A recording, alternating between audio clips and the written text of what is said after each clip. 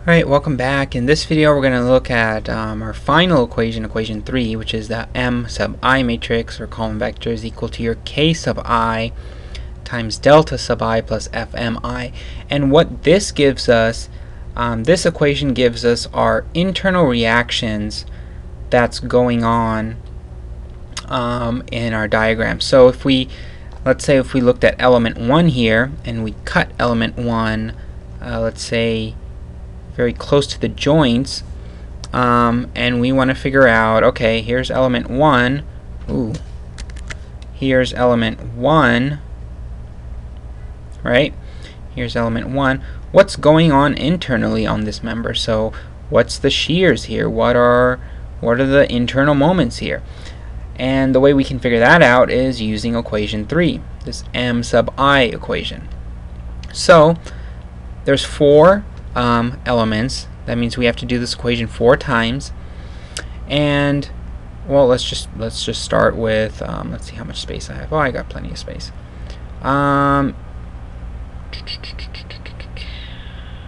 Well, okay, so let's do M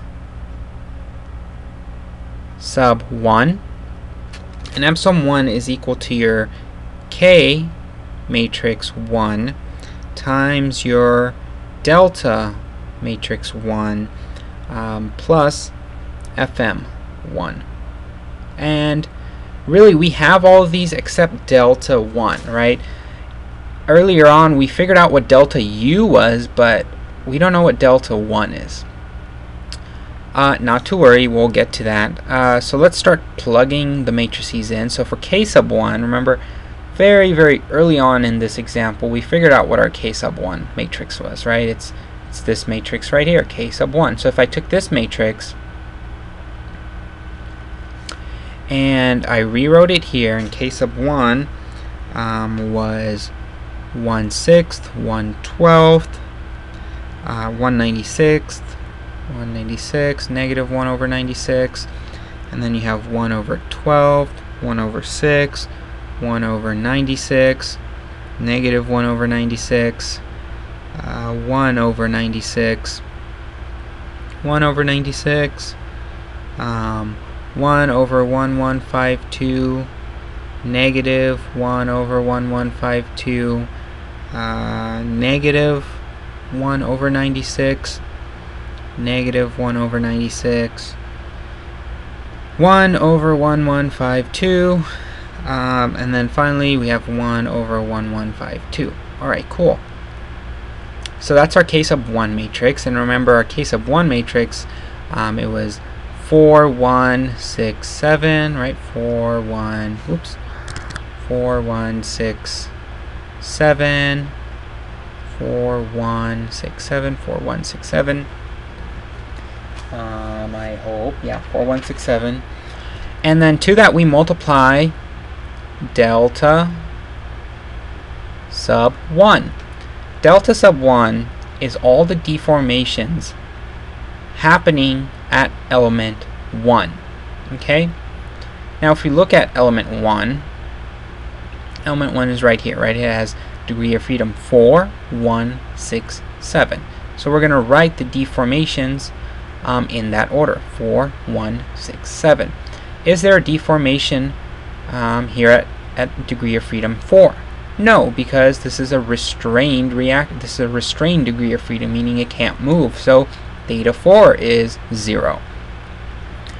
So I'm going to write that down here. Theta 4, or 4, is 0, right? So we look at the next one. Next one is theta 1.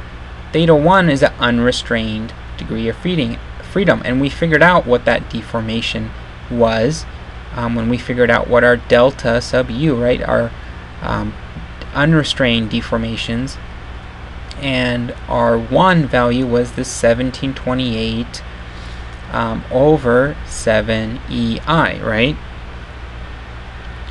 1728 over 7, and then EI we can actually just pull out here, 1 over EI, and then K also had an EI pulled out, and notice they both cancel out, right?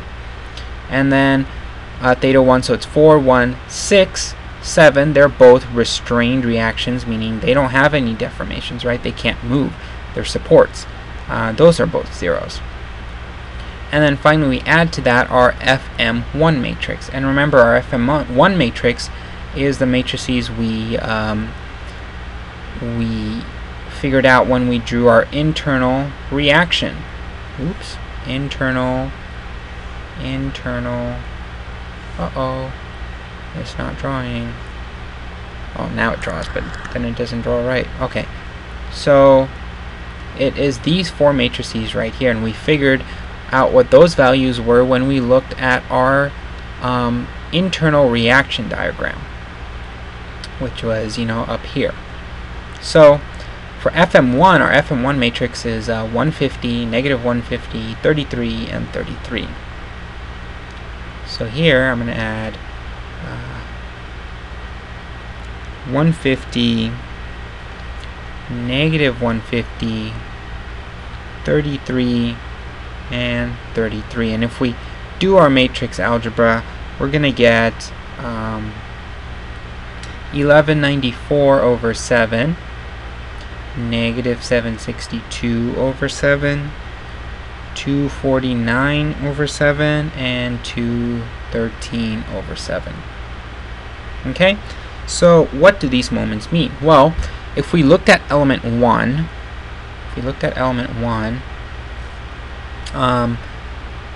it has, the distributed load here, and then it has that 18 kip point load here. This is 2 kip per foot, right? This is a uniformly distributed load. These numbers are the internal reactions that correspond to these degrees of freedom, 4, 1, 6, 7. And remember, 4 and 1 were rotational degrees of freedom, so that means these first two numbers, 1194 over 7 and negative 762 over 7, are internal moments, right? Rotational. So 4 was on the left side of element 1, right? And that was 1194 over 7. So 1194 over 7 kip foot, right? And the reason it's counterclockwise is because that's what we assumed when we drew our degree of freedom diagram, right? Up here, right? Theta 4 was counterclockwise. And theta 1 was also clockwise, or counterclockwise, right?